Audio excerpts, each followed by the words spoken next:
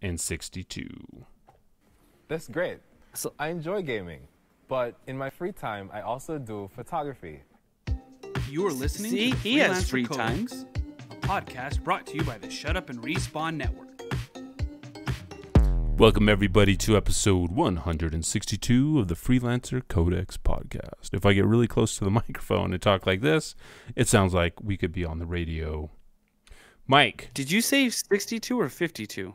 We are might on... have to go back and listen to that again. I think you said 52 because we are at 62. 162 times we have gotten together to discuss things going on in our life, video games, media, world events. We've talked about sports. We've talked about gaming. We've talked about sports gaming. We've talked about kids getting bigger, things changing, things getting different. We have been with you for, we could probably do the math. So 162 episodes at roughly an hour and a half per episode. That's 200. That's 203 hours worth of content. Some more. Man, we've been with you. We've been with you all for a long time, and you've been with us for that long. 607 hours. No, that's wrong. That is wrong. 90 times 162, 14,580 divided by, so that's how many episodes. 60? It's divided by, shut it. Why would I divide it by 60? 243 hours. 243 hours. You've been with us. We've been with you. I don't think that math makes sense either. It does. It does. It doesn't, but it's okay. You're just... I don't have the time. I don't have the time to So we do want to out. thank everybody who's been with us for this long. We especially want to thank our Patreons, Julius, Nathan B, Michael R, Trent B, Mana and Still, Scout 69, Dragonheart 76, Nice. Jeffrey H, Gameplay Experience, RZ, and Phaedron. We appreciate y'all being Patreons. Almost turns you into a football team. We appreciate you being patrons. If you want to sign up to be a patron, check out patreon.com/Freelancer Codex. What I say. Doesn't You matter. correct me every time I say it, and I have a complex now. So you can never say Patreon because you're a patron on Patreon, and that gets very confusing. I'm a Patriot fan, except when I'm not, which is all the time. I don't know. We also understand if you're no longer listening to the show, because you know what? I get it. I do. So, Mike, hey man, how are you? What's going on over there? I'm doing well. What have you been up to this week? I'm starting to feel a little bit of allergies season, I think. I've got an itchy eye, which happens right around this time for me. Allergies are a crazy thing. Our seasons are changing. It's getting warmer here in the Land of Enchantment and Four Corners area. We were up to 60 degrees today, and it starts to dry out up here, and that's when my allergies start to mess with my face, and I don't like it when they mess with my face because they hurt, and I end up having to take time off of work. And yeah, that's about it going on with... I had a thought, but then I lost my thought. I don't know where it went. How are you doing, Steve? I'm good. You're going to tell me what you were up to this week with everything that you're doing, drinking your Dunder Mifflin cup. Have you finally downloaded Myst on the Oculus Quest 2? I did. So jumping right into it, my oldest brother, convinced me to get Myst, and I'm like, okay, I'll try out Myst. Wait, before you continue the story, I've been telling you to get this game for a long time. So why are you listening to your oldest brother and not listening to me? So he gave me birthday money. Whatever. Well, he did. You're ruining my story. All right. I don't recall you pushing me towards Myst. There's only like several episodes of the show we can put into evidence. We can probably check. Anyway, I picked up Myst, started it for the Oculus 2, and I thought this is kind of cool, neat environment. Okay, let's jump it in. Let's do these puzzles. And then I was like, how do you do these puzzles? I'm like, I'm usually pretty good at puzzles, and then I'm like, why did I get this game? There's so many puzzles. How many puzzles did you think would be in the game? I didn't think every movement required a puzzle. The whole game is right? a puzzle. Exactly. So I do have to confess that for the first little jump start, I had to read a guide online to kind of understand, and I don't know if I'm saying this the right way, but understand the What the wording game is of the puzzles, maybe what the game is, and how to read and understand the puzzles, because at first glance they're not super intuitive, because they're puzzles, right? So you're supposed to go in, and for me there's almost too much reading. I hate reading. And there are a few times that I got stuck and I had to kind of like really try hard and get. And I'm only good for about an hour on the Oculus at a time, and so that kind of stymies me a little bit. But other than that, it's fun. I'm enjoying it. Myst is fun. It's very much an alone type of game. You're very much in the environment by yourself, and so take that for what it is. So it's fun though. I enjoy it, and I'm thankful that Steve was able to point me in that direction, because Myst is a great addition to the Oculus. So I think Myst is one of the pillars of PC gaming, and also I think you're right, because like I really want to play it eventually. If it ever comes to Steam, I will also pick it up so I can play it here. I have memories of the first one, playing through it and doing those puzzles. But when you take it from like, okay, Myst used to be just point and click, so when you are trying to figure out a puzzle, it's much easier and quicker with a mouse on a flat screen to be able to trial and error. But I imagine that if you are in VR and you're like right there staring at this big puzzle, there's probably a lot more moving around, move this piece over here, see what it does. So it's not as quick as me just moving my mouse and like, oh, can I click on this? But not only that, it's also see what you did, move back to get the bigger picture, move forward. And it's always tricky to get kind of like where you're standing in the right spot when you put yourself in the right spot. Maybe you're too close, maybe you're too far back, maybe you can't reach all the way. Yeah. And then always dealing with the virtual boundaries. One of the cool things, and this is a nice segue. So one of the cool things that Oculus has added within the last week since our last show, because Oculus has two options. They have a seated boundary ability and then a room scale boundary ability. The room scale, you can map out your living room, den, wherever you do your gaming. But most of the times before you do that, you have to clear the area first. Chairs, beanbags, pets, all kinds of stuff. So you define that area, and once you get close to the area, it lets you know you're getting too close. It's actually a really neat feature. And I think when you experienced it for the first time, you were like, wow, this is really, really cool. And I thought the same thing. Anyway, this past week, they came out with an update where you can actually now add a couch into your room scale. It's your actual couch. You map it, and it turns into a couch in your virtual environment. So you can walk around, and then you can sit on this couch that you put. It does give you a prompt and ask you if you want to switch to your stationary boundary. You click yes, and then you're already in your stationary boundary versus switching the Guardian in your settings. So it's actually a really neat feature. I look forward to when you're able to map your whole house. I think that can come next. I've tried mapping.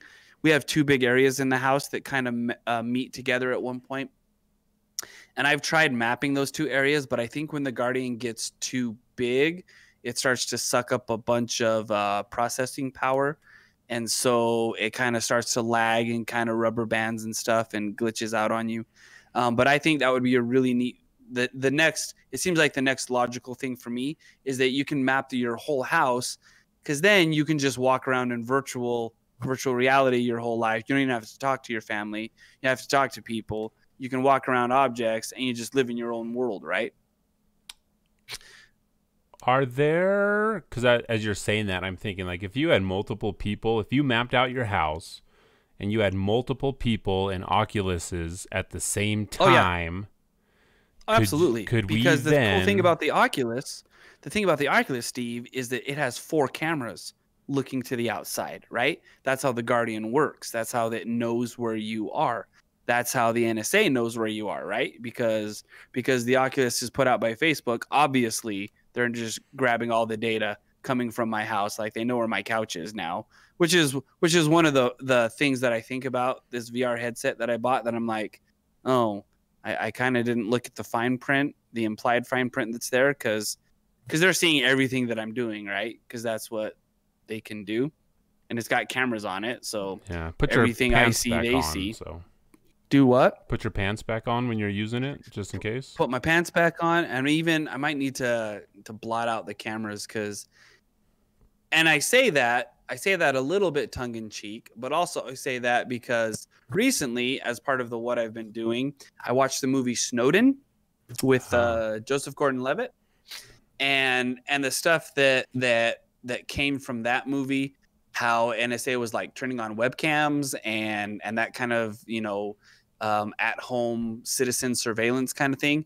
So it just got me to thinking, now I put this device on my head that has cameras on it that is now tracking my house, right? So, like, I wonder what information they do have. And the government is sending 5G through your brain. And did they not have that information anyway, because I have an Apple phone in my pocket, right? That is listening and recording everything it sees and does and hears. So, yeah, there's that. Great to be where we are. Yeah, but going back to the Oculus thing, multiplayer, if you were to set that up, had 4 people under Oculus Quests, and then those people are able to see each other, and then we just go full D&D virtual reality, multiple people, the same room, fighting a dragon. That is what I want. It could be super cool, right? And there's no reason, it doesn't seem like there's any reason why you shouldn't be able to do it. Even multiplayer Beat Saber, you could get multiple people in Myst even. Yeah. That would be pretty cool. I did a I think I may have talked about this earlier, but I did a flight simulator. Yeah. That made me sick and made me want to throw up my guts, because flight simulators. Yep. But then thinking on that multiplayer, like, it would be cool to like pilot the Millennium Falcon versus in multiplayer, right? You've got multiple people there doing that. Just the possibilities like are very, thing. very intriguing to have multiplayer VR with quests, especially the quest talking to each other, mapping where you are, because we have the technology already. It's there, and hopefully something like that is being worked on. Well, so that would be super cool. We said it out loud, so I'm sure it already exists and someone's already doing it. So, but that is very cool. But speaking of you getting sick, I will go over something that I did this week, and then we'll jump into a couple of news topics, and then into our main focus of WandaVision. So I downloaded the Outriders demo. I will preface this that these are my personal thoughts. These are my opinions. If you are enjoying the game, I'm glad for you. I'm excited for you. Continue to enjoy it. I had a pretty terrible experience with the Outriders demo. Physically, I had a reaction that I don't think I've ever had playing another game, and I've played, I've gotten sick playing Star Wars Squadrons in VR, but Outriders does something really weird with their camera. I think their cutscenes, their frame rate drops to 30, so I think I was at a pretty high frame rate unlocked playing the normal game. And then anytime it drops into a cutscene, it drops the frames to 30 frames, and then it does something that I have no idea how this ever passed QA or how this was like okayed from the development studio, but it's shaky cam for every single cutscene. Even if you are just walking up to talk to someone, it's like someone is holding a cell phone, but this person is just uncontrollably shaking. Like, they just can't hold still. Like, they had 12 espressos and their heads are about to explode because of how much caffeine they have. That might be a little bit of an exaggeration, but physically, I had this weird reaction where I could not watch the cutscenes because it was making me sick. That's interesting. And it's not like an aggressive, like Jason Bourne shake. It's this really small, slight shake that kind of like made me like, I had this weird reaction that I could not like watch the game during any of the cutscenes because of this camera shake. and it's really hard to Like, describe did you find it. yourself getting angry at it? Yeah. Were you like, stop it? Yeah, I was very angry. And like normally like I can deal with shaky cam. It's not a big deal. But because it happens in every, like, even when you're just talking to the guy at the gun range, hey, I want to go shoot this thing. There's like this weird shaky cam thing going on. It's like I have no idea why this decision was made. Hopefully it gets changed. I hate it, and it like really did like ruin my experience with the game. All right, so beyond that. So going into the game, you kind of get a very brief story, like you're going to go down to this planet. And I will also preface this that I have not looked into anything related to Outriders. Like, I haven't done any research on the game. I haven't watched any trailers on the game. I wanted to go in, just play it. My goal was to experience the story. I wasn't going to go into Outriders looking to grind loot. That's just not something I am interested any longer. I'm tired of these loot grinds. I'm tired, and this is not a live service game. So this is, you get in, you get what you want, and you get out. So I was like, hey, I'm going to go in, I'm going to experience the story, and it'll be fine. So, and this is all in the demo, so I don't feel bad spoiling this because it's available to everyone everywhere to play this. But you are like someone that's going to go down and you're going to see if this planet is livable. There's a couple ships that have been sent out into space to find this place where humanity can repopulate. So you go down to this planet. You have to find a couple beacons. You find a couple. Are the beacons lit? Are the beacons of Minas Tirith? So you find these beacons, you light them, and a couple things happen. Like, the story is not very involved at all. It is very surface level tropey. The minute one character comes on screen, you say, oh, that guy's the bad guy. He's going to be a jerk. Turns out he's the bad guy. He's going to be a jerk. He kind of ruins everything. When you say, hey, we can't land here, and he's like, we're going to land here because they told us to land here. And you're like, why are you dressed like an anime character from Final Fantasy? That was weird also. So then he ends up killing the guy that you came down with, and then you kill him, and then like all this stuff is going bad, and someone's like, oh, to save your life, I'm going to put you in this cryo tube. You get shoved in a cryo tube for 30 years, and you wake up, and the first thing you see is someone graffitied F you close to your cryo tube. And then we go from like sci-fi exploration into like post-apocalyptic. There's a bunch of corpses hanging from rafters in this place. And I'm just like, oh, I guess I didn't know what game I was playing because the tone shifted. Sign up for this. Yeah. If I would have known we sent the worst of humanity to this planet, maybe I would have gone on the other ship. But so like the tone shifts kind of there in the middle of the demo, and I played for a little bit longer. Immediately, I really just wanted to be able to jump. You can't jump in the game. And I don't know if this is just like I've got some Anthem PTSD of wanting to jump into the air in a javelin and just like start flying around. But you're just like, you're landlocked, and there's cover mechanics, and there's weapons that you can get, and there's people you can farm for those weapons. And I said to myself, I'm just not interested. So I installed it, and I know that there's a lot of people having fun with it. I'm glad that they are. So this is going to be one that I'm glad they released the demo, because I know that I don't need to purchase the game, and I do not need to feel any type of FOMO while other people are playing it, because I think I got what I needed out of it, and I'm no longer interested in finding out what the story has to hold.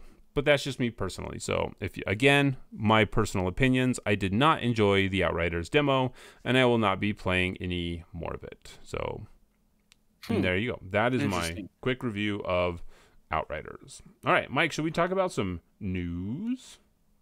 There is some news that we can talk about. Why don't we talk about some news? All right. I got to talk to you about something.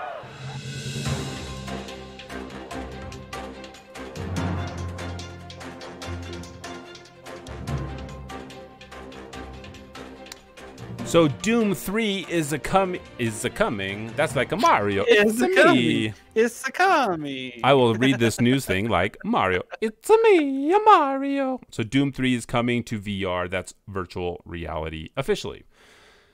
The Bloodspring Demon Slaying classic Doom 3 is finally getting a VR release. The first-person shooter from id Software will be coming to PlayStation VR on March 29th and will be playable on PlayStation 4 and PlayStation 5 through backward compatibility. Doom 3 VR Edition will feature both the original game and its expansions, Resurrection of Evil and The Lost Mission. Michael, since you are into VR, even though you won't be able to play this because it's coming into PlayStation, and since you don't own a PlayStation, my question is this. What game would you want to see made into a VR game that is not already a VR title so that you could play? So that's an interesting question because I've thought about this, and I have some differing. You're gonna get a lot here, probably more than what you want. You probably just want me to say a game and move on, but I've thought about this quite a bit, and so it's a little bit nuanced. There is a game that I want to get for the family. It is called Disneyland Adventures. Surprise! It's centered on Disney. I'm so surprised. We had this on Xbox, and we played it with Kinect, and we've played it without Kinect. With Kinect, it's all right because you kind of get to move around and stuff. Lots of lean to the left, lean to the right, move around kind of thing. You get to run around Disneyland Park, which is super fun for our family because we like doing that.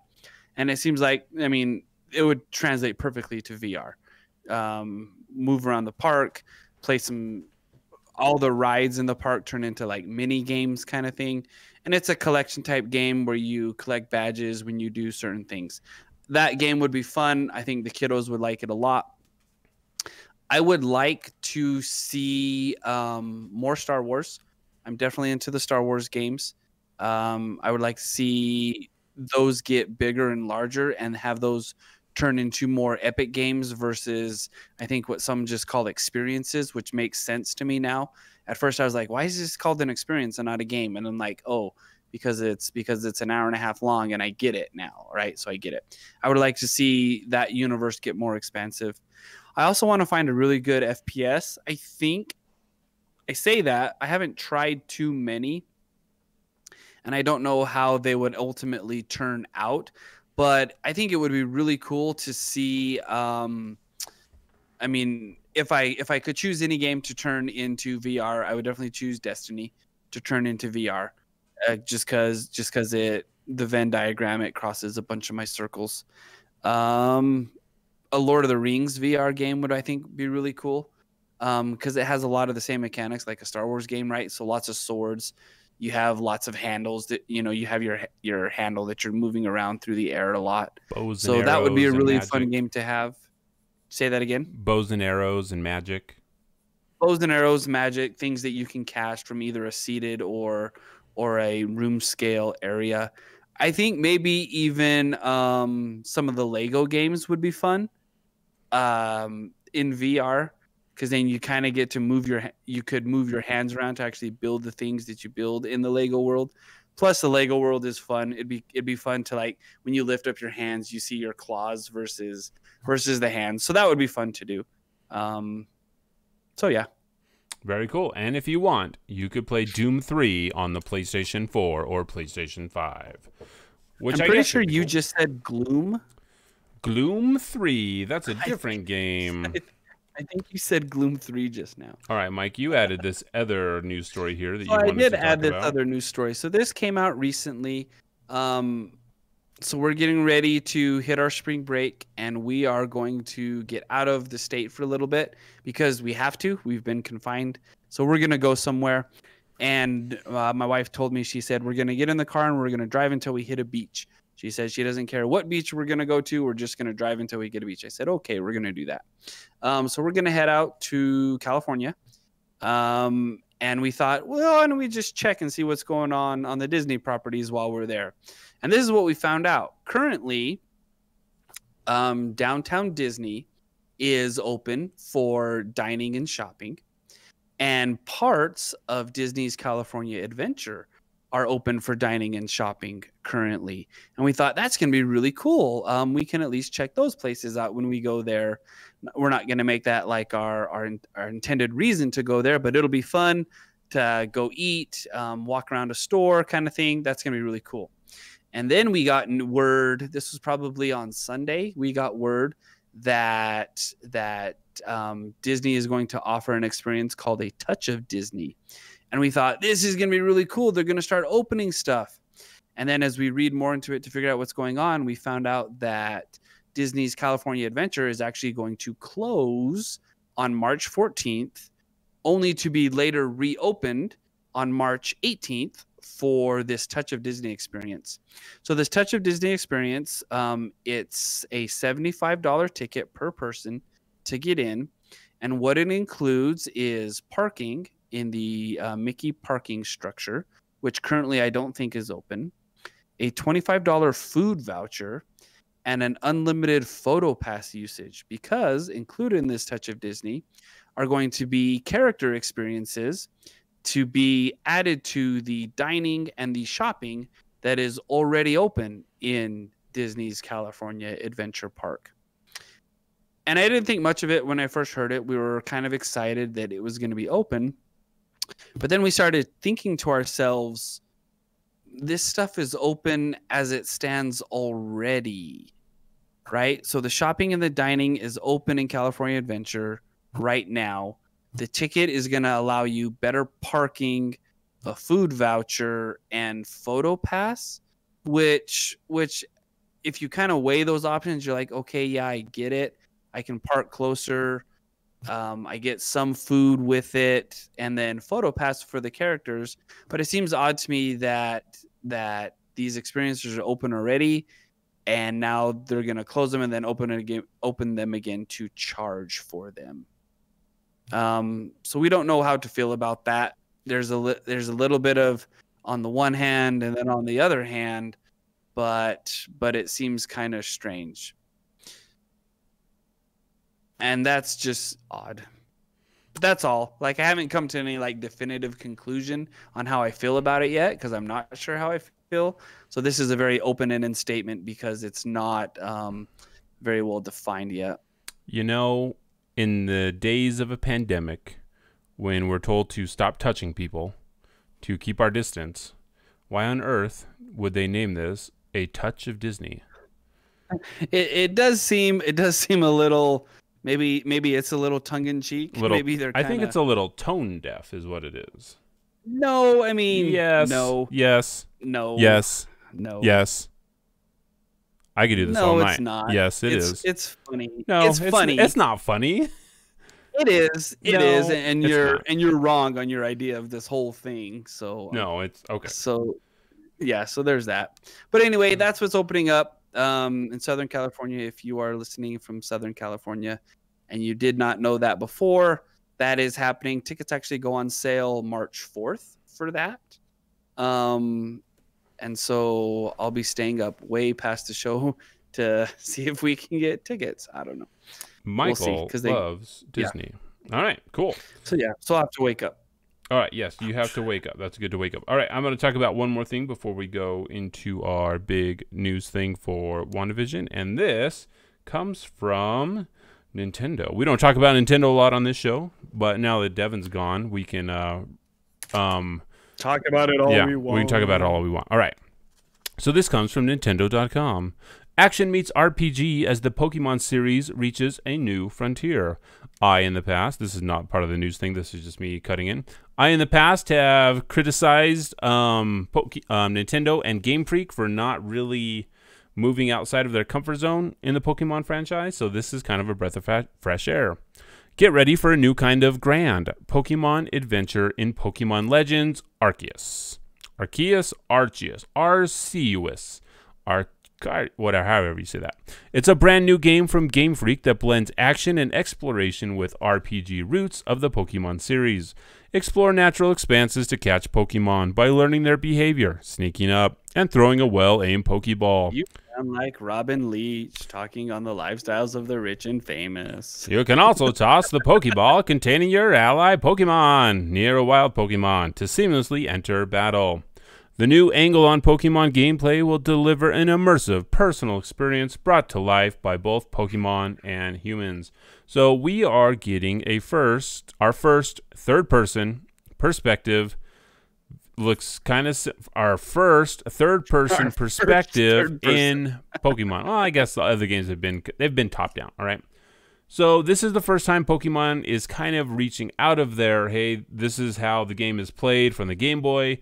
We've got updates to isometric views in 3DS, and now we're finally going into a behind the character, running around, open world, Pokemon in the open world that you can sneak up on, catch, throw Pokeballs at, battle side by side with your Pokemon, with your trainer. I think this is pretty cool. I'm glad to finally see that Pokemon and Game Freak are branching out, trying something new, finally doing something a little bit different. I don't think the game looks like super amazing graphically. I don't think it needs to. I think it just needs to start innovating on what it actually is in order to get people like myself who have not bought a Switch to actually consider buying one so that I can get in on this Pokemon action. Because I probably will now, because I think this looks really interesting. This comes out sometime next year, and this happens in the Sinnoh region of Pokemon. I think they're based on Japan, and there's a bunch of Pokemon that are going to be in this. I imagine that there will be Pokemon in this Pokemon game. So yeah, I'm excited for that, and we'll have to wait for more news on that later on in the future. And that's the news. Thanks, Keanu, for bringing us into the news. All right, Mike, shall we jump into our main topic of episode 162 and talk about WandaVision episode 8? Should we do that? Is that something that we should do? I think it is something that we should do. We've enjoyed talking about WandaVision over these last 9 weeks. We're getting ready for the finale, right? So this is the lead up to the series finale of WandaVision. Spoilers inbound. Stage is set. Yes, spoilers will abound. The stage is set. The pieces are being moved into the final gambit. See what I did there? Yeah, you've been watching a lot of Queen's Gambit there. Are you like buying tickets online? Are you trying to buy tickets right now on your phone? Is that what you're doing? No, I'm playing with my Rubik's Cube.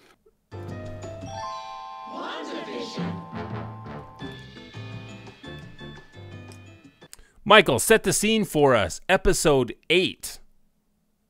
Episode 8. So I do have to start because I had a thought. Okay. Because it struck me as something that I didn't realize at the beginning. Did every other episode open with the Marvel logo? Yes. Are you sure? Yes. Okay. So previously on WandaVision, So we find the name of this episode is Previously On. Yes. So previously on. So that's the name of the episode. But these are the things that we need to find out, or these are the things that we need to know. Wanda so far has ventured into Agatha's basement, and we learn that Agatha is Agatha Harkness. She's a witch. Burn her. Right? I'm So not a this witch. So this one actually goes on a way previous turn, right? So we actually open up on Salem, Massachusetts in the year 1693. And those of you who are familiar with Salem, Massachusetts, 1693 is right in the middle of their witch trials, right? And it still kind of befuddles me that we used to, not we, but people used to burn people for being witches. Anyway, so what we see happening now, Agatha is being brought to a platform and bound to a stake. And so in my mind, I'm thinking, all right, so this is going to be her origin story. How does she become a witch? How do we know that she's a witch? She's being led to some type of tribunal.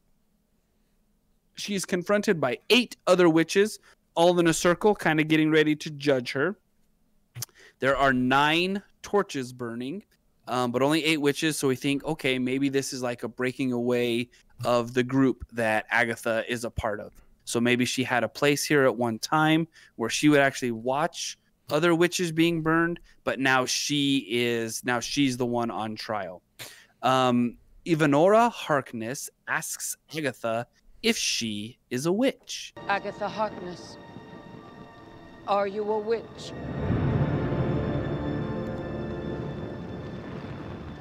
So then I thought, I am a witch. She just took a really long time to answer that question. That's she all. did take a long time to answer. So this definitely, you're thinking now, okay, maybe this is a graduation ceremony. Maybe like she's finished all of her training.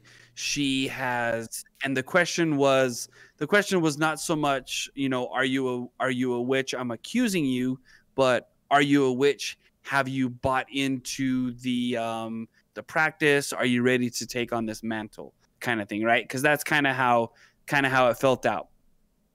And then we find out that that's not what happened. Agatha is being accused of betraying her coven and stealing knowledge above her age and station. Yet you have betrayed your coven. I have not. You stole knowledge above your age and station. You practiced the darkest of magic. I know nothing of these crimes. I swear it. Enough. So this kind of gave me Doctor Strange vibes, right? When Strange is trying to get into the library that Wong is now guarding, and he's like, no, dude, like, you can't, these books, you're not ready for these books, right? And so Strange goes in and he actually does steal the books and stuff. We know how it ended up for Doctor Strange, but I wonder, had he been caught? And he even was accused by the Ancient One and more. It's not Mordu. It's oh, Steve, help me out. What's his name? Morag. I think it's Mordu. Okay, you find that out, right? So we learn that there is an order and a hierarchy, and witches don't just get whichever spells they want. They have to learn. They have to pass the test. Kind of like maybe degrees in karate, where you get your belts and you move up and that kind of stuff. So Agatha is being accused of practicing the darkest of magic. Practice the darkest of magic. That's all. I just recorded that because. No, we're good. We're good. We got a thing going. So what is this dark magic? What could this dark magic be? Is she trying to reanimate the dead? Is she trying to make everybody dead? Is she trying to create wealth? Is she controlling people's minds? Manipulating the stock market. Yeah. What is the dark magic of the time? So I thought. Go ahead. Sorry. So, because I was thinking about this, like, what would be like something that, hey, you're not allowed to do this. You betrayed us. Because previously in the last episode, when Wanda did go down into Agnes's basement, we saw the book that was emanating a weird power, and there's a lot of speculation on what that is. We talked about it being the Darkhold, right? Is that what it's called? So I believe so. So that thing, we talked about it being like, from the elder god Cthulhu. It wrote all of his evil works down there, and they had like the spells for lycanthropy, conjuring the dark force, controlling the will of others. And because we saw that down there, I guess I assumed that maybe Agnes or Agatha had started reading this book and took this book, and that's why she's being accused of, like, this was like a no-no. It's like, hey, don't take the Darkhold because this is the darkest of magics, and we can't have people reading it because it's going to unleash this elder god. That's kind of how I took it. I don't know if you were thinking kind of along the same lines. So why do you suppose when the first witch got together and she was like, I'm going to make this whole library full of stuff. I'm going to make this book that nobody can read. How come the first witch wasn't like, I think I'll get rid of this? Like, and save a lot of people a lot of problems. Throw it in the ocean over by Megatron? Maybe. Anyway, so I definitely did not read into that. I did not make that connection. The thing that I took from the opening scene was that Agatha had a falling out, and we're going to see kind of what made her who she is, because it really turns into like a really weird falling out, right? Yeah, because they accuse her of breaking rules, and then Agatha says this. I did not break your rules. They simply bent to my power. Right, so she starts playing the pronoun game, which is like enough already. Quit playing the pronoun game. Like, say what you mean, right? I didn't break your rules, right? So did the coven say we don't read this book? And Agatha's like, well, being Doctor Strange, right? Well, the book is there. The book is there. I'm going to read it. I'm a witch. You said I was a witch. You said I could be here. You said I could learn to heal my body. And so now I'm going to read this stuff. And then I'm like, So the witchin starts chanting in Latin, and they start to kind of like get some blue powers up in their selves, and they kind of zap Agatha with this, right? And they start chanting something that Steve has translated for us. So what they chant is Mors Monstru Natural, right? Which translated could be natural monsters bite, or natural death is a monster, right? So then you're like, if they're breaking the rules and natural death is a monster, then like, what's going on here? What could this be? Could this be a reanimation type thing?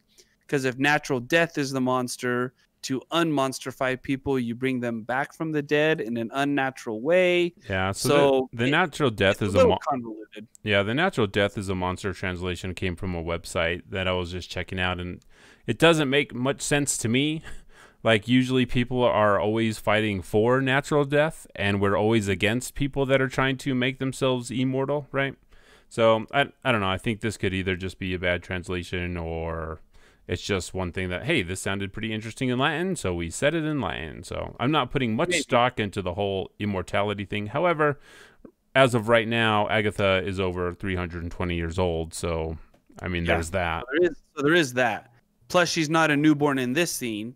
So how old has she been alive, really, right? Right. Agatha starts pleading for help and asking the other witches around her to help her because she can't control it. And I cannot control it. Only you would teach me. Right. So again, this is a little bit of the pronoun game. So did Agatha then create something that she can't control? She can't control the monster. She can't control the portal to the dimension. And she's wanting people to help her. Or is she just saying, I can't control my power? It's again the pronoun game, and you're like, you don't know what to think. Steve, do you have a thought on ultimately what Wanda's place is kind of in the world? Wanda or Agatha? Agatha, I'm sorry, Agatha. Yeah, so right now it feels to me like in the first opening scene that she probably found some power that she wasn't supposed to, and it has definitely scared the rest of the coven, made her too powerful, and she doesn't know how to control it, and maybe it's controlling her a little bit. So when Agatha is up getting blasted by the 7 different witches with their blue energy hands, you can kind of see a orange energy flying around her. I took a couple GIFs and like captured this just so it's easier to see.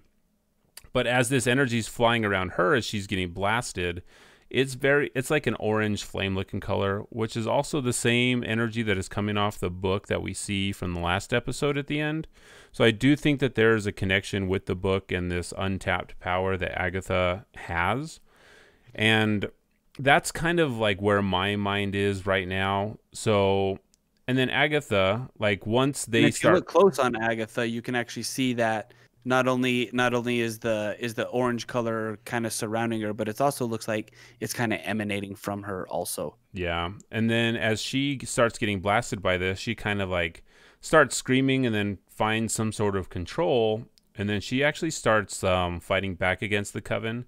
And she ends up dropping the other 7 witches around her and like sucking the life out of them. So do you think the coven is are they trying to defeat her?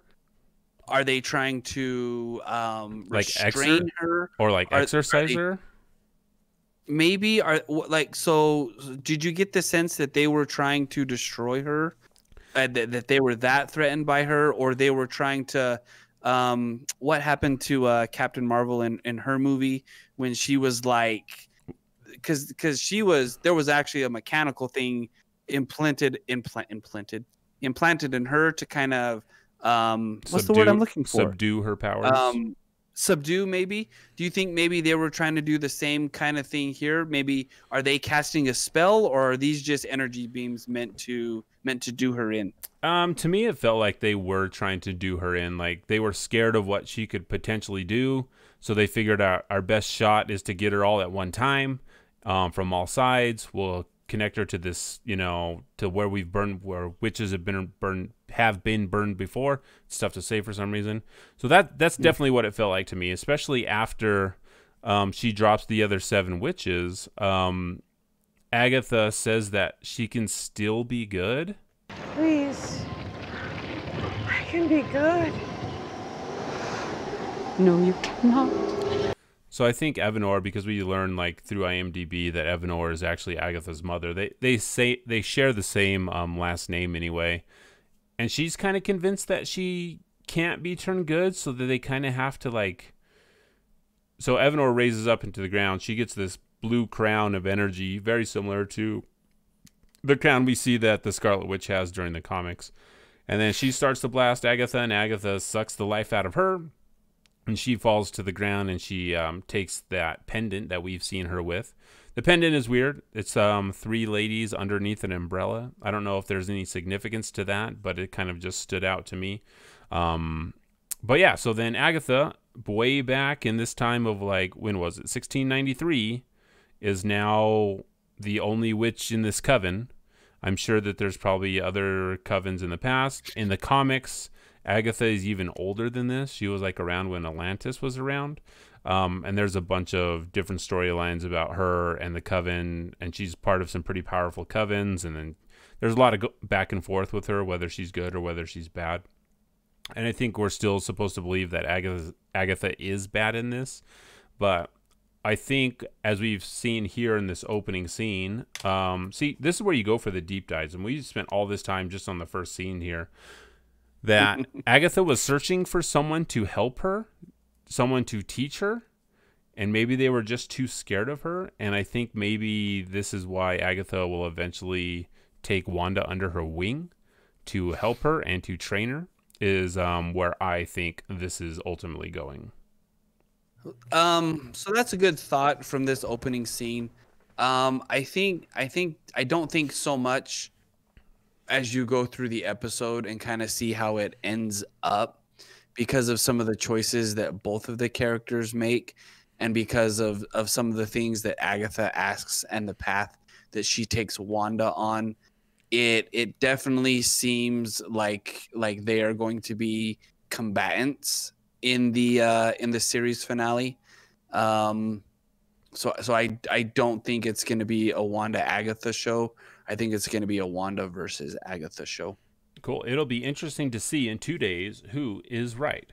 So then we pull back from this trip down memory lane, and we go back to the basement where Wanda tries to read Agatha's thoughts, and she's like, "You can't read my thoughts. I own this place. You're in my house now." So Agatha makes fun of Wanda's accent, which I thought was kind of interesting. That they just keep pulling on that thread. I don't know if it's just a bigger joke than I thought it was. So I think, Steve, we are huge fans of the Ocean movies, and one of the things that Don Cheadle gets blasted for in the Ocean's movies is his choice to use an accent that he admittedly and observationally was not good at. Right? He was not good at it, so much to the point where it does become a butt of the joke and a running theme in 13, right? You see his character of Basher carrying around a book titled How to Speak with Distinction, which is a complete, because I've done research on this, which is a complete nod, and Cheadle himself kind of understanding that the accent didn't land, and now it's becoming a thing kind of in the meta. I wonder almost if this is kind of what's happening with Elizabeth Olsen, that the accent, because even in Ultron and Civil War and all the other movies, the accent did come and go. It was strong in places and it was very weak in others. And I don't know if it was the accent itself, because it's a hard accent, or if because many of her lines are kind of 3 words, and I think it's tough to put an accent on 3 words. And And so maybe in and of itself it was hard to do, but I think what it is, and I get the feeling that it's just very much, haha, the accent wasn't the best. We're going to keep talking about it so that we can get out in front of it kind of thing, instead of people coming back and saying, well, Elizabeth Olsen's portrayal of this character from Sokovia was terrible because she couldn't hold an accent. Yeah. Right. And so I guess that's weird. It's something that I just like never even like cared about, was whether anyone's accent in any of the Marvel movies were accurate or good, I guess. But that was just me. So I think the reason you think that is because she's the only one that has an accent. Paul Bettany has an accent. But that's his voice. Yeah. He doesn't have an accent, that's just him. He would have an accent Tom if Holland. he was speaking American. Tom Holland. I guess that's true. Holland does speak American, Benedict Cumberbatch. His is kind of rough at He just times, sounds like the Grinch all the time to me. All right, so Wanda tries to magic her way out of that, but she's trapped. So Agatha explains to her, it's like, hey, didn't you notice? Didn't you notice? Basic protection spell? One at each wall? No?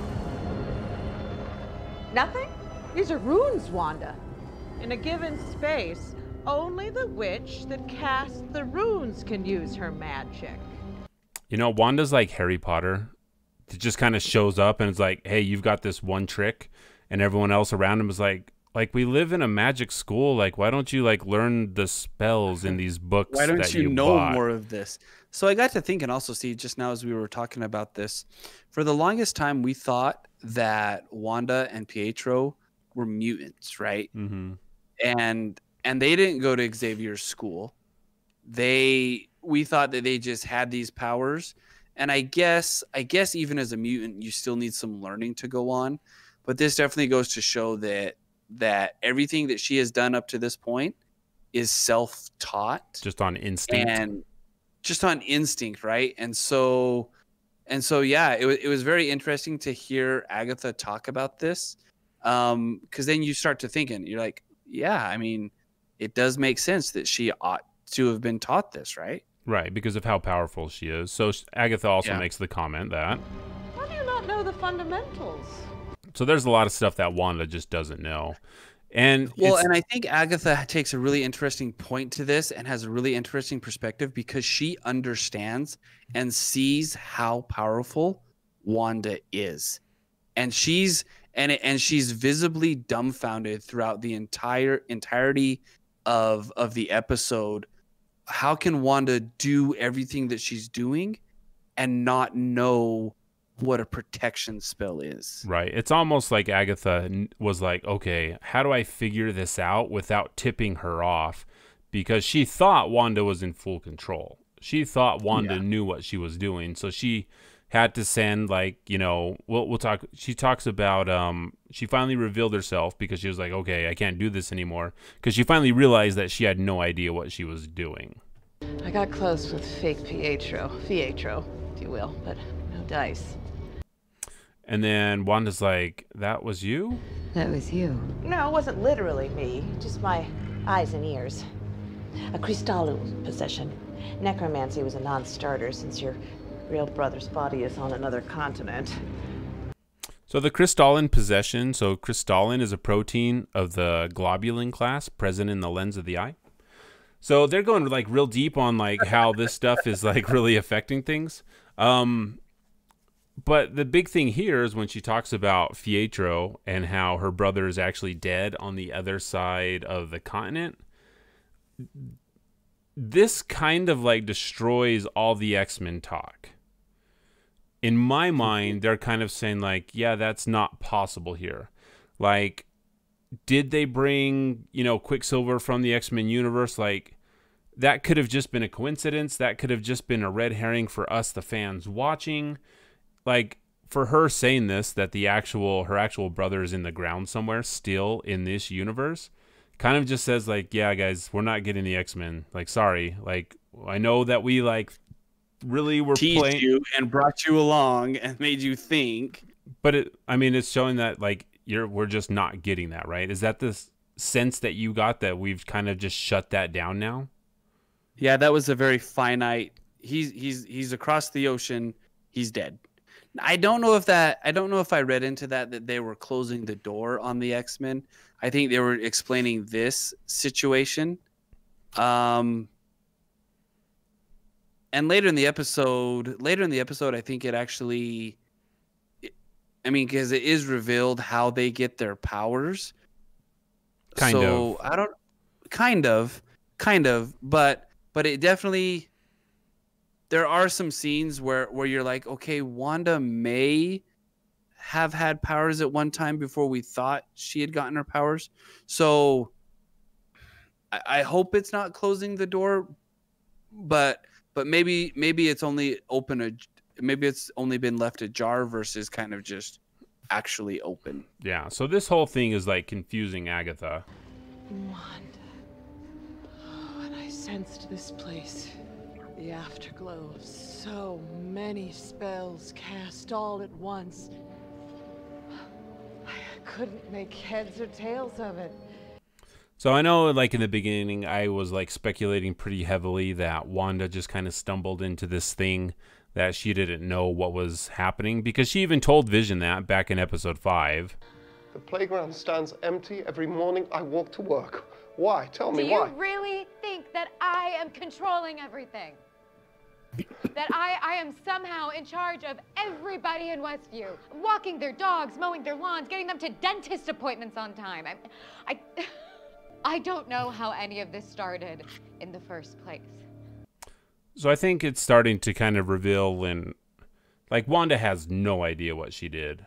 Like, she's just as confused as everyone else in this. And we'll get to that as we get to the end of the episode. But then Agatha shows Wanda some pretty impressive hex spells.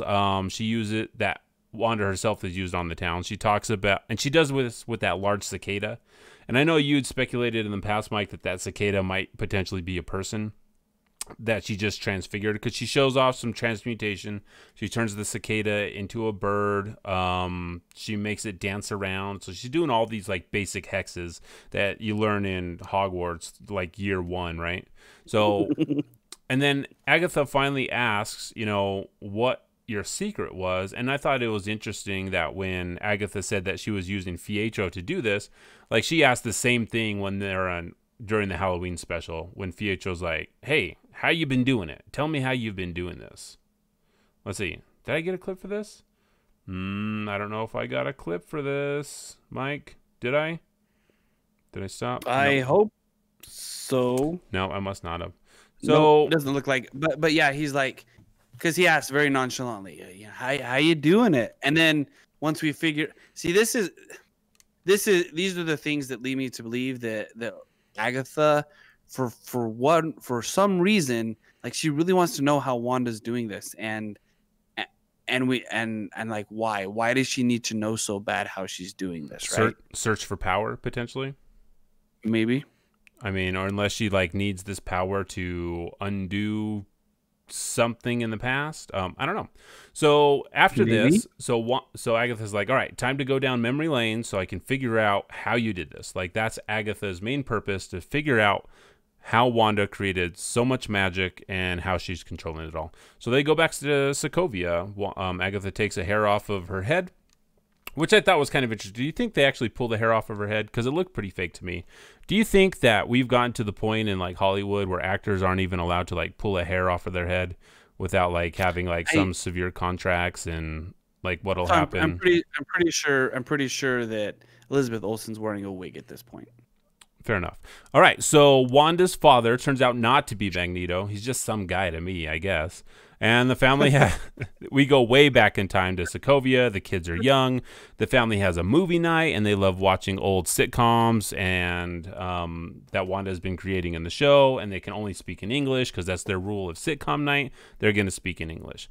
And there happens to be a battle happening outside. Which is convenient for those of us watching. Exactly. And don't like to read subtitles. I watch with subtitles on all the time. Do you watch with subtitles? I do have to watch with subtitles. Yeah. That's just because I'm old. For me, it's good. It's because I miss stuff, I think. Plus, I think I can't hear very well. What was that? So they watch Wanda's favorite episode of the Dick Van Dyke Show. Just something interesting that I saw that I'm going to point out here. So when their dad goes to get those DVDs, he pulls back a painting and there's like a hole in the wall. And he grabs the special DVD case from the Dick Van Dyke Show out of there. You know what else is back there, Mike? In the hole in the wall? I didn't notice. There are several boxes of Nike shoes in the wall. I did notice that, actually. Now that you say that, I did notice that. So I'm wondering if this was just like pointing to like maybe Pietro at this time is like really into shoes, or he's like super fast. So this is a special thing for each of his kids, because we know he becomes Quicksilver and he runs really fast, and you can only run really fast in Nikes. Nike shoes. So everything's perfect at this time, and then all of a sudden the world explodes. The ceiling has fallen down on top of their parents, and a bomb comes through the roof. Way back in episode 1, I believe, we got a picture of the toaster, and we got a picture of that light blinking on the toaster, and the light was blinking red. I went back and listened. The sound that the bomb makes is the exact same sound that we hear that toaster makes in that first commercial. So the red light, the ticking of the bomb, that is a memory from Wanda's childhood. And is it a Stark toaster? It is a Stark toaster as well. And get it? Bombs make things go toast. Oh, I didn't read into that, but yeah. So there you go. Look at that. Look at that. All right. So Wanda and Pietro hide under the table, and Wanda reaches towards the bomb. Agatha pulls the current Wanda out of the memory and asks her this important question. The playground stands... Nope. There it is. Did you stop that bomb? What? Used a probability hex. No, it just never went off. It was defective. We didn't know that. We were trapped. For how long? 2 days. Can you imagine being trapped for 2 days, like anticipating a bomb going off? Well, but then being a kid and not fully maybe necessarily knowing what it is. Yeah. Like, what is this thing? Can we move? Can we not move? Is it triggered by us moving? You know? Pretty traumatizing. I think that is a theme of this entire series. A good way to put it is trauma. So what I see here is a baby witch obsessed with sitcoms and years of therapy ahead of her. Doesn't explain your recent hijinks. All right, so she's a baby witch. So she's been a witch at this point from the beginning. Maybe didn't know exactly what was going on. But after this memory, we get another memory of Hydra. And we know before the Age of Ultron, we know that Hydra was hanging out, testing a bunch of people. They had Loki's staff, so they were poking people with the staff, seeing what it did. And there's our two Hydra people in this scene. They're listed as Hydra scientists and tech, so I don't think it's anyone that we were supposed to have known or anyone that's going to be important in the future. But Wanda comes in as a volunteer, and they tell her, hey, touch the staff. So Wanda goes to touch this. Before she even moves up to the staff, the stone on the staff breaks away from the staff, floats up to her like some magical little orb that it is, and it reaches out to her. The shell of the gem breaks away, revealing the Mind Stone, and in the super bright light of the Mind Stone, Wanda sees something coming from the stone. And it's a person, and it appears to be reaching out towards her. If you like pull up the still frame of this, it looks like the silhouette of Wanda in the future, maybe as the Scarlet Witch, like fully formed, full, all-powerful. It has that iconic headset, headgear that she's worn in the past. Well, and it does kind of look like her too, and right? So it looks very similar to her. Yeah, it could be her past. It could be some foreshadowing. Yeah, and I thought this was interesting because the Mind Stone. Does the Mind Stone tell the future? Can it see the future? Like, how powerful is the Mind Stone? What can it do? Is it showing her that, like, this is your destiny? Tapping into her mind, maybe, knowing that she is the Scarlet Witch at this time and just kind of projecting that onto her? It could be an image that Yeah, I guess it would have to be because she hasn't seen this image anywhere else before. Right. Maybe it is kind of like alluding to what is coming. Maybe the ultimate power of the Mind Stone is that figure, and so which may explain why Vision is so attracted to, because he was powered by the Mind Stone, right? So, or this is why she's attracted to him. Maybe. Yeah. So then Wanda collapses. I did think it was interesting because also in this point, I think the scientists and the tech say that no one has ever made it past this part, right? Yeah. No one's ever survived this, and so there's quite a bit of buildup, and even right before the stone kind of breaks through and does its thing, I almost got the sense that Wanda and the stone were communing with each other, and maybe kind of like having a little bit of unspoken dialogue between the two, and that's kind of when we saw it do what it do, because the scientists and the tech, their video footage goes from Wanda standing to Wanda collapsed, right? They don't see anything in between, and they're befuddled. Yeah. So Wanda collapses. Is that what you said? Till I collapse. That's my Till I Collapse rap. Till I collapse. All right. She collapses, and then the scientists are like, what happened? So then Agatha was like, yo, the Infinity Stone amplified your abilities, or your abilities would have died, which I thought was interesting. So if Wanda never had this interaction, maybe she never would have like developed the powers that she had. So it also makes me wonder, like, did Pietro have super speed before he came in contact with the stone? Like, why were these two the only ones that were able to survive interacting with the stone? Did Wanda maybe have something to do with that as well as the Scarlet Witch? Did Pietro even interact with the stone? Yeah, but I guess how would he have gotten his powers then if he did not? So well, maybe if he would have interacted, it's assumed, we assume in Ultron that they both had were manipulated by the stone and got their powers from the stone. Right. Yeah, but we only see Wanda's experience with the stone. Here we do. Yeah, we don't see we don't see Pietro's. Yeah. In either movies. We're just told that he does. No, we see that he moves around really fast in Age of Ultron. And also at the end of but we don't see an interaction with the stone. Correct. Is what I'm saying. We see Wanda's interaction with the stone, not Pietro's.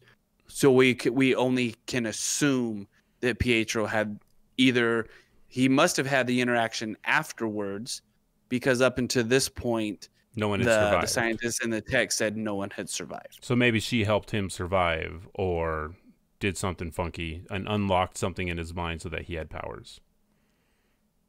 We don't know. Maybe he just survived when he interacted with the stone. Right. Same way. Because if Wanda had baby powers, maybe Pietro had baby powers. Yeah. So yeah. Yeah. So after this, sorry, go ahead. No, you go. You go. After this, we cut another scene to Avengers Compound, and this is right after Age of Ultron.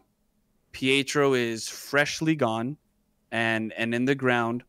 Wanda and Vision. This is where we start to first see the inklings of their relationship.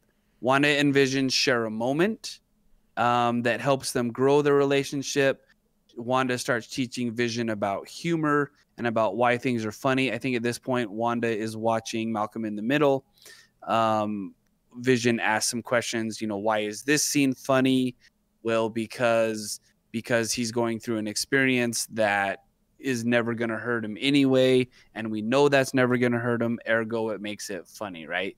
And so we start to understand. Wanda starts to explain the situation comedies to Vision.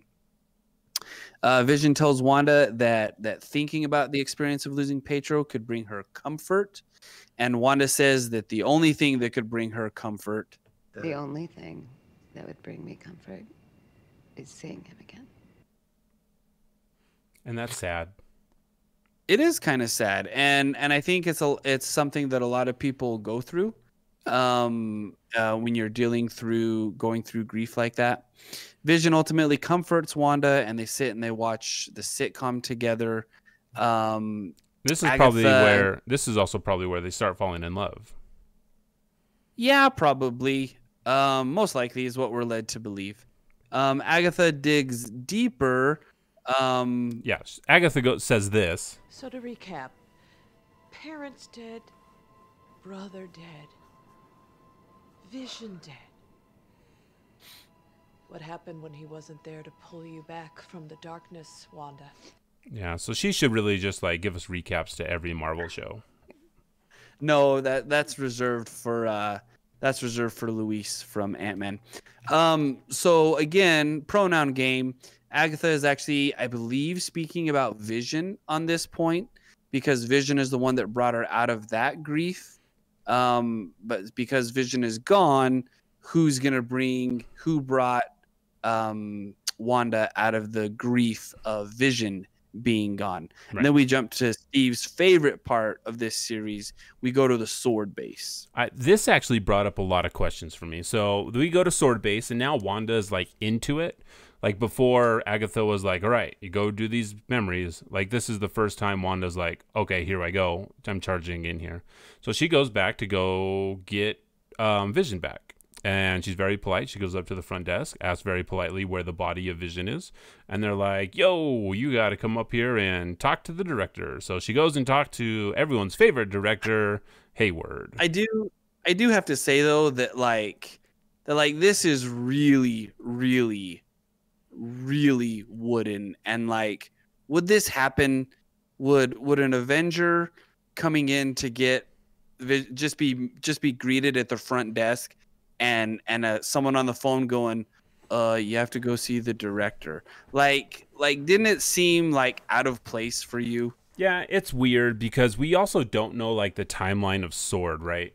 We know that what was her name? Rambo's name, the mom. Monica. No, not Monica. Monica's mom. Maria. Mom. Yeah, so Mom Rambo like helped start Sword. We don't know exactly when the official time was. We do know that after the blip, though, Sword kind of showed up and they started building these super giant logos and putting them in their foyers for some reason, because every government agency needs a giant logo to remind them where they work, apparently, which is really confusing. So then she goes back and she's like, hey, go see Hayward. And then Wanda talks about coming back from the blip.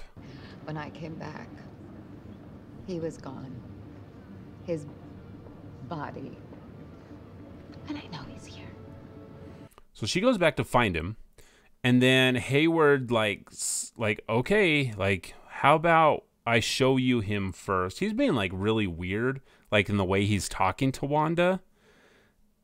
And I was talking to Nicole when we were watching this part, and from what we learned that Hayward was trying to bring back Vision from the beginning, right? That was his goal. He's like, my goal is to bring him back. Nothing that I've done has worked so far. And so I got to thinking, well, maybe he's trying to goad Wanda into using her powers to bring him back, right? Which is why he was being so... Because any director of any government agency is not going to let anybody get near a decommissioned weapon, even if you are an Avenger, right? Tony Stark would have to break in and steal it, or change passcodes, or Iron Man his way into it, right? So like this whole sequence felt very set up, in that Wanda was being set up by Hayward to do almost exactly what she did. Yeah, so Wanda asks, what is this? Why are you showing me this? Because you asked to see it. Yeah, so Hayward shows Vision all deconstructed on the table. This is reminiscent of the old comics when Vision is also deconstructed on the table and splayed out. Sounds like they were trying to put him back together. That's about $3 billion worth of vibranium. They're cutting him apart. It's like making her very uncomfortable, like it would to see your loved one like taken apart like that. Wanda wants to take Vision and bury him and give him a proper death. She says that he is his next of kin, which I thought was interesting that she got listed as the next of kin, but you know, He's a robot, whatever. It could have been Tony, but I guess Tony's dead now. So maybe Tony passed Vision on to... I wonder if they considered Vision like property when they made him. Well, and we don't know.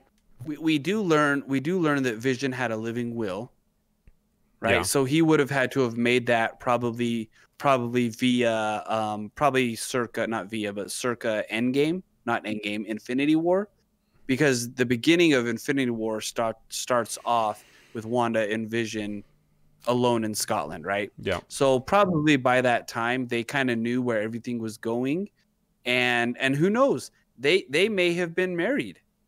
That's true. Which would have made her next of kin. Yeah. So then Hayward is worried that Wanda has the powers to bring him back online. Not everyone has the kind of power that could bring their soulmate back online. See, this is the line that made me think that he's like trying to plant this idea, right? Just like nothing we're doing is working. Wanda, how about you just bring him back online, and then we'll take him from you. Also, like, that's the feeling that I got. I agree. Also, his line delivery. Not everyone has the kind of power that could bring their soulmate back online. Forgive me. Back to life. No, I can't do that. He's all I have. Well, that's just it, Wanda. He isn't yours. Yeah, so I think you are correct that he is purposefully antagonizing her in order to use her powers to bring him back right then and there, because because Wanda's like, oh yeah, how about I break all your glass? 9 days ago, Maximoff... Oh, nope, this is something else. I'm going to get to this other point. So Wanda breaks the glass, jumps down there, touches Vision, says that she cannot feel Vision, so then she's like, all right, I'm going to peace out. However, at this point, Wanda uses her powers to touch Vision's head to see if she can feel him. So she has interacted with her powers on Vision right now, and it doesn't do anything. So then I'm like, what? Also, Wanda leaves without Vision's body. Now, if we rewind back to episode 5, because I like going back to episode 5, we get this line from Hayward when he's talking to the Wonder Trio. 9 days ago, Maximoff stormed our facility, stole the Vision's body, and resurrected him. But that's in direct violation of Section 36B of the Sokovia Accords. And the Vision's own living will. And it's a lie. So what's going on, Mike? Like, why is he like lying about it? Do you think it's a continuity break in the show, or do you think it's purposeful at this point? I think it has to be purposeful at this point, because what if Hayward's been replaced and he's a Skrull not the entire time, but after this, he's been turned into a Skrull. So he didn't know, he just made up a lie, which is also weird because you would think that it would be common knowledge that Wanda Maximoff came to SWORD, wanted to take Vision, and she was talked out of it and left. But he's telling everybody that Vision was stolen and resurrected. And if he was, wouldn't there have been a bigger response? Right. So this is like something that's like really confusing me. Led to believe the whole time that this is a reanimated corpse floating around. So right, I don't know how much of it is like for story purpose and how much of it could actually be an actual continuity break. I think it has to be story, because I wouldn't imagine that they'd be like, oh yeah, she stole him. No, she didn't steal him. Like, that would be pretty egregious to be like, oh, we messed up on that one. Sorry. There has to be something like deeper here, or else again, it makes zero sense, because she didn't steal Vision's body. But he's like, she stole Vision's body, trying to turn everyone against Wanda.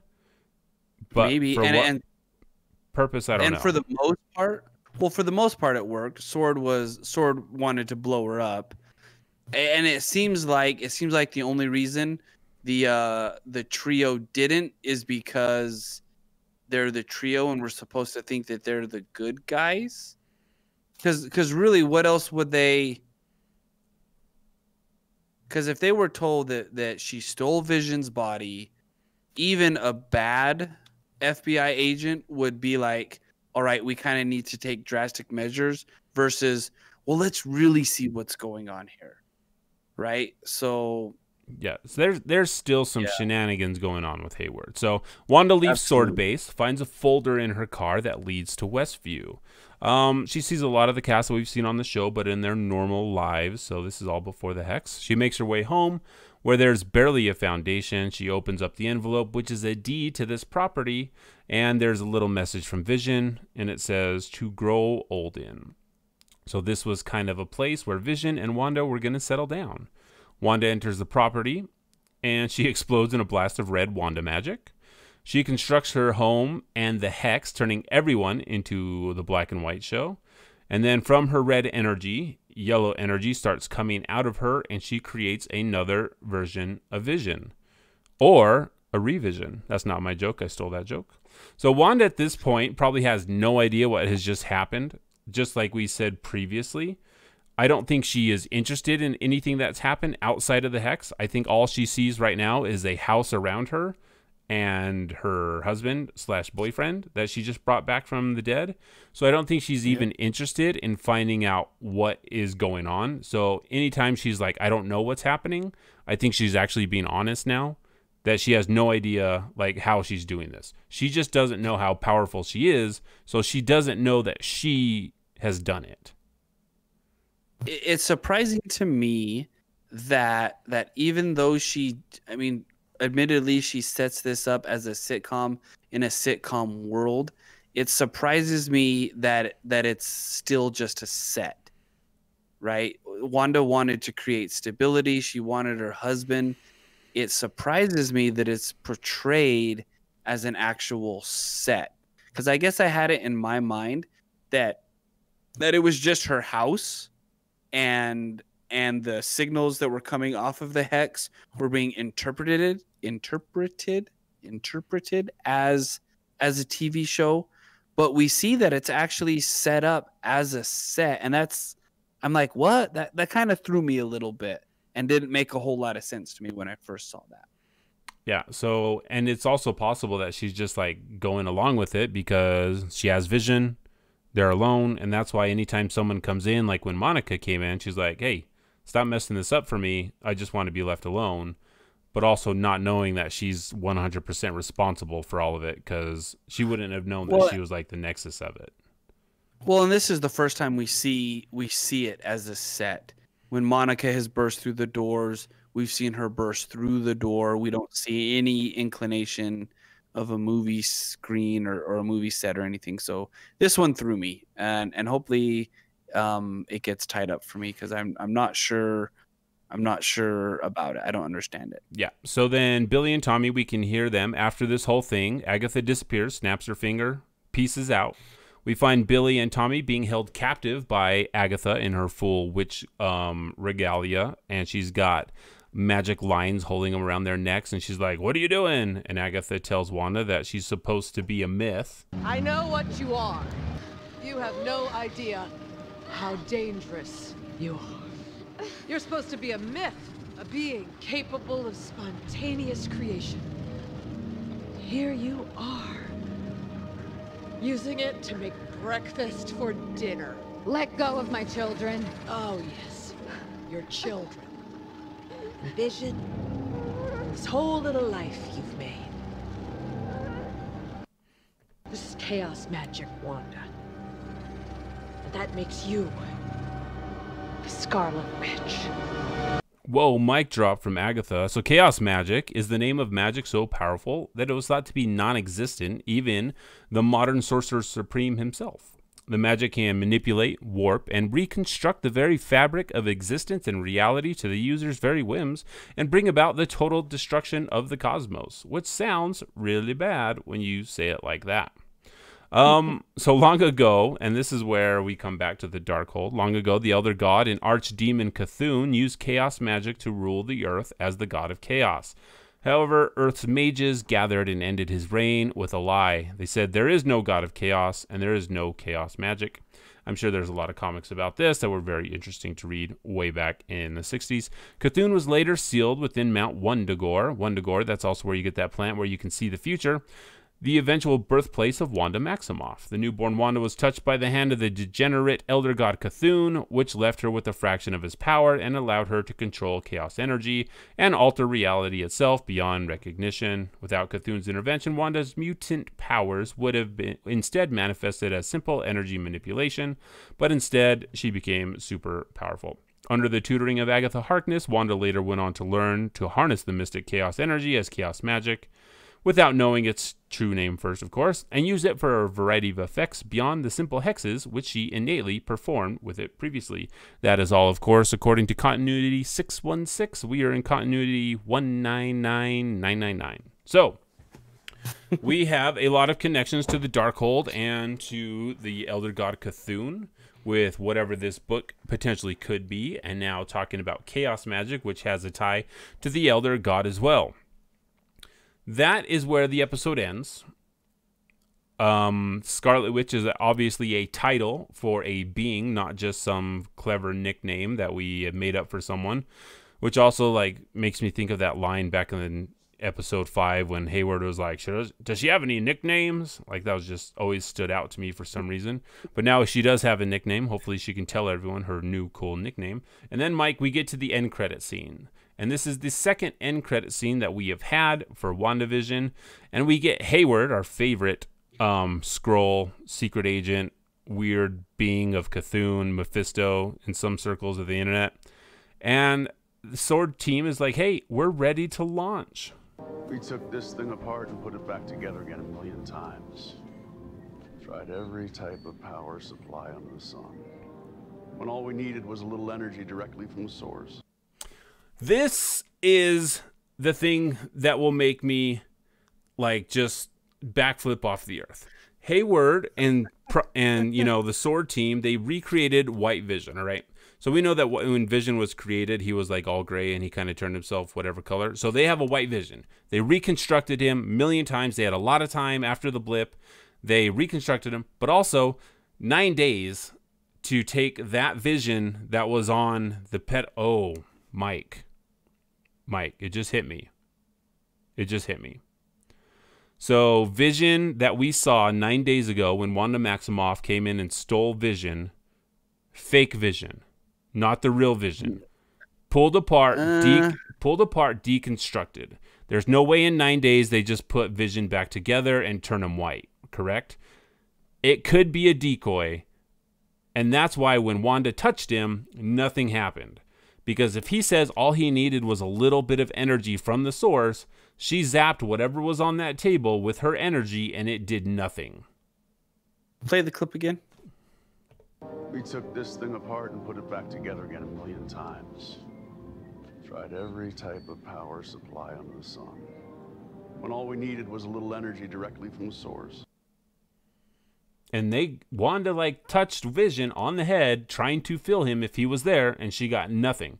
So it could have been a decoy, or they said they took him apart like 1,000,000 times, but also it's only been 9 days. It's taken me longer to build Lego sets than to put a vibranium creature back together. So not only that, in Infinity War, Shuri, I think it's Shuri. Yep. King T'Challa's sister, who's supposedly one of the smartest people on the planet. It still took her time to do what she needed to do just to excise the stone from Vision's body. I don't know if they could have taken the Vision apart once, let alone 1,000,000 times. But then also, if that was the Vision, shouldn't there be a big crater in his head from where Thanos took the stone from him? Oh, you mean the new Vision, the White Vision. The new Vision, right? So then maybe is the White Vision no actual relation to actual Vision other than it looks like him? No. Again, because there's a little bit of pronoun game going on. You love there's the also pronoun a little game. bit of I don't love the pronoun game. There's also a little bit of like, don't say it if it's not true. We took this apart a million times, put it back together, and all we need is a little bit of power from the source. I don't know. That seems a little wonky. They could just walk up to the hex and like slap it against the hex if they just need a little bit of energy, right? The Vision in the comics gets deconstructed, rebuilt into White Vision, and no longer has any memory of things previous, or like, so it just kind of has no emotion. So that could possibly be what we are going to see out of this new Vision, and Vision are going to fight, and we'll have some like revisions. But that's kind of like where it's going. But again, I think things are just kind of like not adding up, and things are being glossed over in a weird way. Like if that was the Vision, she touched the Vision. If all you needed was a little bit of energy from the drone, for some reason that drone is like retaining energy that she pulled on it, which is also super weird. That doesn't make much sense because then, well, I guess Monica would be imbued with the same kind of power, right? Yeah, it would have been her clothes, the jump rope that came back through. When Wanda goes in to get Vision's body and she says she doesn't feel him, maybe that's the line telling us this isn't really him. This is something that we made, because I doubt they would be using angle grinders on vibranium to try to put it back together. But then if that's the case, if that really wasn't Vision, then why did Hayward goad her into trying to use her power to bring him back to life? Was he just trying to drive the point home that there's nothing for you here, go away, leave us be? So, like you say, I think this episode raised a whole lot more questions than gave us answers, and a lot of things that I think is going to take way more time than a 50-minute series finale to tie up. I agree. I think there's like not having the trio in this episode at all now makes it feel like, oh yeah, you guys are in this show. Like it seems very like Vision. We just gave or Pietro. Yeah, we just gave Monica powers, and they did nothing with it. Yeah. And we're just kind of like, all right, see you later. Thanks for having powers for seemingly like no reason at all to go into this episode and spend the whole thing like going back into memory lane. Feels really weird. But if we go and see like how long is episode 9? How long is? So what are your like predictions for it then? Like where for everything, I think that so Agatha has Wanda's kids, and that's a big thing for Wanda. So if Agatha and Wanda can come to some kind of resolution on the kids, then it'll be a Wanda Agatha battle against Vision, along with evil Vision, along with good Vision being mixed in there somehow. The trio, I think, will then end up dealing with Hayward, kind of, enhanced versus enhanced, people versus people. Although Monica's there and she has powers, you'll have to tie up Pietro, whatever he's doing. Which would be Monica versus Pietro, right? Unless Steve, because Agatha was in control of Pietro from the beginning, and Pietro found Monica sneaking, maybe Monica is captured somewhere in the basement, and that's why we didn't see her. Maybe because if it was Agatha in control of Pietro, then you have to say, well, Agatha was then caught Monica sneaking around.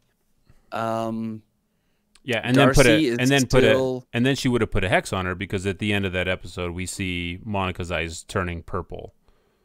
Exactly. Darcy is still trying to get to Westview. She's not on the outskirts. Yeah, she's not going to play a role at all, I don't think, in the finale. You don't think I don't know what done? I don't know what she would do. Like what would she do in there with Vision versus Vision? Meet up with Jimmy? No, because Jimmy's on the outside. Inside the hex. Jimmy's on the outside. She's going to be stuck at a stoplight for forever. unless the hex breaks down as part of the episode, then Jimmy can come in, because then you have the whole reconciliation with the townspeople regaining their sentience, and then the thing that we haven't touched on since episode 1, who's the missing person? Yeah, this episode running time is 50 minutes. We know that 47 minutes of that is going to be end credits. So they have a lot to do in a very short amount of time. Yep. Especially usually when you get like finales like this, the last 2 episodes are kind of like wrapping up things. Like this didn't wrap up much. Like I'm still not wrap up anything. I'm still not convinced that Agatha is the bad guy. I think Agatha like has her own things. Like she definitely doesn't seem like she's the bad guy. It was her all along.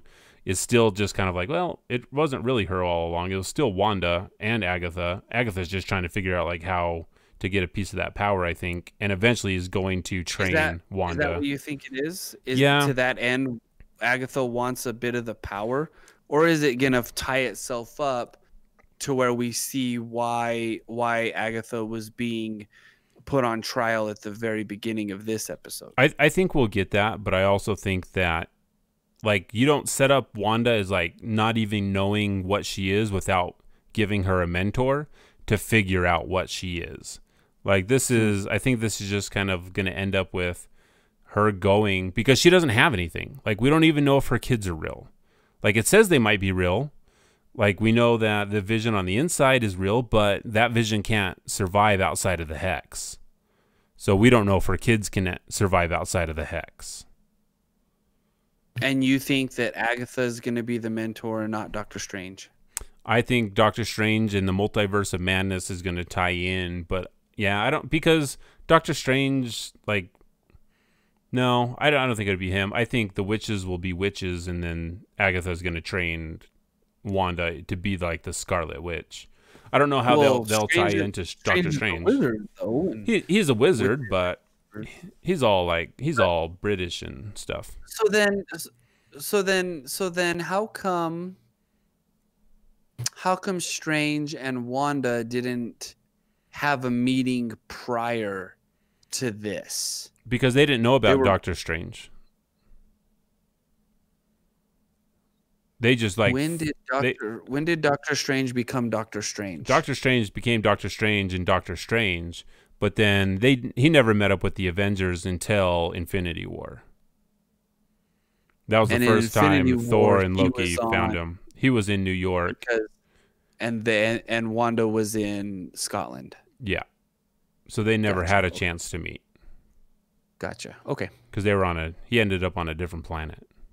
On a different planet entirely. So it's definitely set up to be good. Like all in all, it's a good series. It's entertaining to watch. It definitely has its cliffhanger moments. It definitely has its WTF moments. I think the acting is done really well. Even the kiddos are doing really well, and that's not usually the case. Kid actors are kind of rough. I still have my issues with some of the characters. I still don't like Darcy very much. Jimmy, unfortunately, is becoming a throwaway character when I think he could have been really good. Hayward is, again, your tropey bad director. But who has to be more than that. I don't think he's going to turn into Skrull. I